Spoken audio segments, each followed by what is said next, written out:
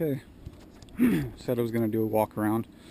We're trying to sell our 2003 Sandcars Unlimited 4 or 5 seater. It's a 4-seater right now, but it actually fits another third person in the back seat. So I will go over the whole car front to back as best as possible. Spindle hubs, no brakes up front, Fox coilovers on the front. It has a latest Rage rack on it that I just replaced because the old one had some slop in it. Not a big fan of the latest Rage racks, but the mounts are already welded on the chassis and I'm not going to go trying to change all that. So CNC pedal assembly. It has a cooler up front. I don't know if this is too close. I might be holding it too close here for you guys, but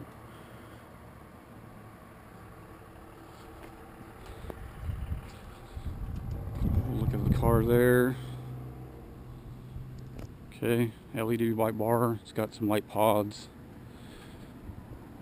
Inside, gauges. I converted this car from a turbo Volkswagen that was an absolute maniac. I mean, it was really fast, but did not do for shit. And so I took the turbo Volkswagen out, put the 3.2 liter Acura in, and now it is just a dream to drive as a family car. So, switches. What do we have here? Very top one is the dome light, light bar, oil fan, whip light, the pod lights, ignition and your fuel pump are both on the same switch. And then down here I have some switch for some LEDs that kind of shine down on the sand through the bottom of the car. The bottom of the car has that mesh material, so all the sand does go out, but it does come right back in. So I mounted the radiator in the back here. You can see the mounts here. This is the bad stuff.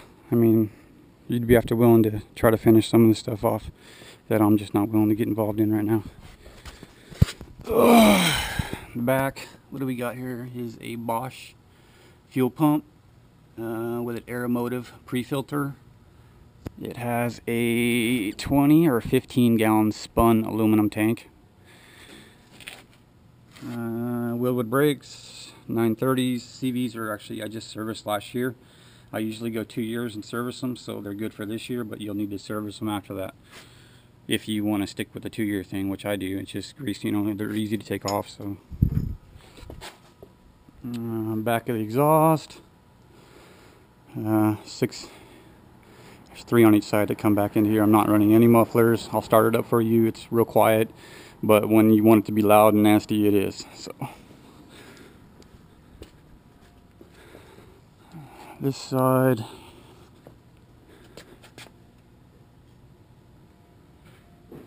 has a storage wing trunk.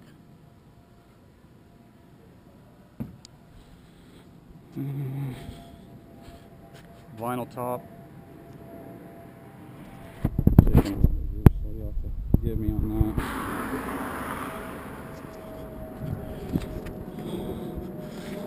that. Front of the car.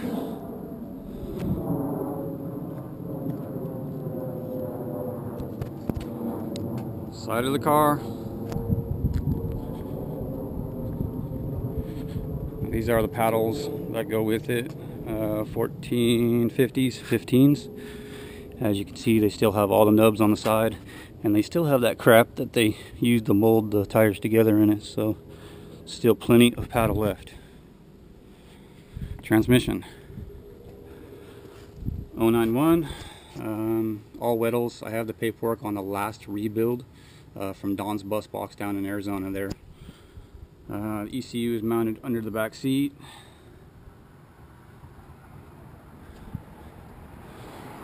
I've got a couple pouches behind the front seats here. I do have a whip light for it. It's in my trailer. It goes with the car. The Momo steering wheel. Okay, my wife bought this for me for my birthday, so I can't get rid of it. It goes to 3 vehicles, including this one, so now it's only going to go 2 other vehicles. So I keep the steering wheel, and I'm going to have another suede steering wheel put on, or I don't know what I'm going to do, but it will come with a steering wheel. My wife won't let me part with the steering wheel, so happy wife, happy life. I'll fire it up for you.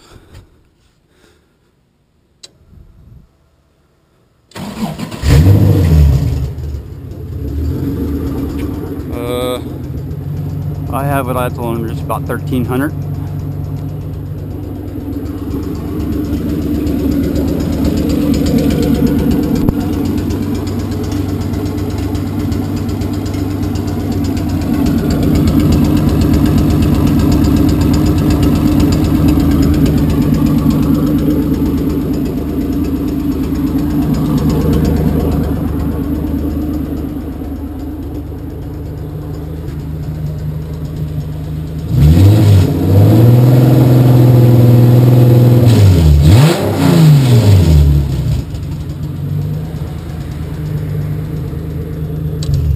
Ignition and fuel pump are all on one switch. So anyways, there's the car. Getting rid of it. I got other projects I want to do. 6100 truck over there. Just blew the motor in it. Have to buy another motor, so